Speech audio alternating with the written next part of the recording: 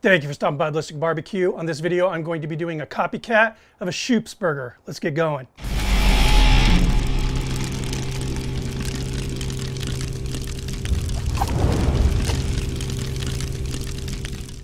Schoop's Hamburger started out in 1948 in the area of Chicago. Now they have a few locations in Chicago as well as Indiana. This is a very, very basic burger, you'll see.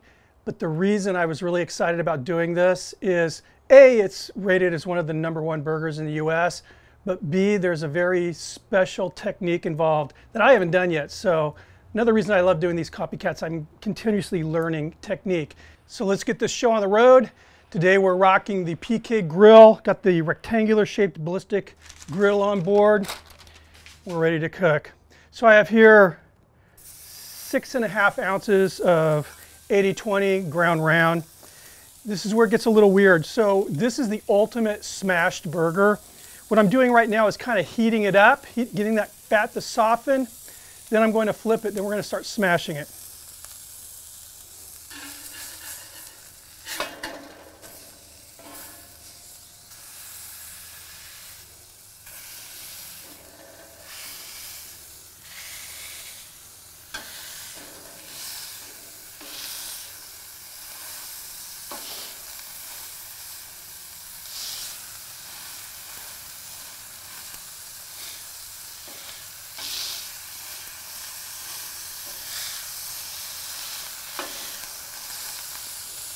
So this thing is going to be ultra crisp, hanging off the bun. Hit this side with a little bit of salt. The burger flippers they use are, and I've always wanted to make one of these, it's a bricklayer's trowel, a brick throw. Cut the point off of it, and then I beveled the edge here.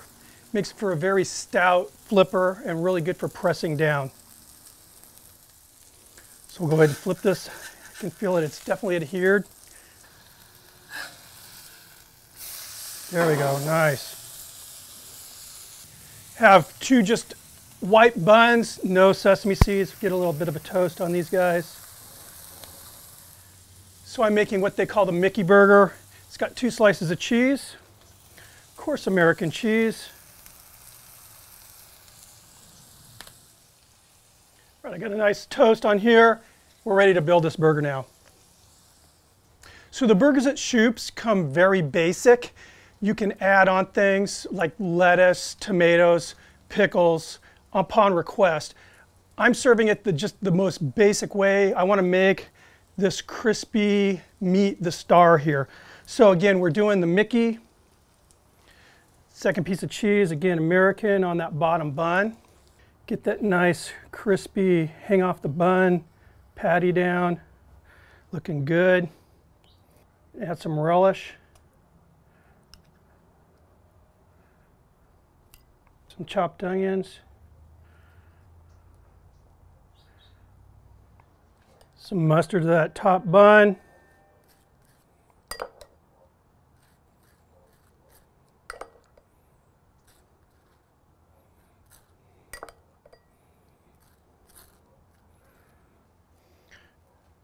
top it, and there we have it, the Schoop's Mickey burger. I have to tell you, it smells really good. I mean, that, caramelizing hamburger meat is always just awesome. Let's give this a try. So I'm not surprised. The first thing that really stands out on this burger is that crispy, lacy, caramely meat hanging off the edge. That really heavy-handed smashing of this thing just really does the trick. I mean, kind of smearing it around with that trowel. Really good stuff. Toppings, I'm completely content with the minimal toppings I have on here. Again, relish, chopped onion, mustard, cheese. I wanted that meat to be the star, and it certainly is the star. Bun, it's about as simple as plain as a bun as you can get, but again, it's allowing that meat to kind of shine. And it just sounds, it's such a basic burger, but again, it's that caramelization of the meat just is crazy. It adds so many dimensions. Good stuff. Very pleased with this hamburger.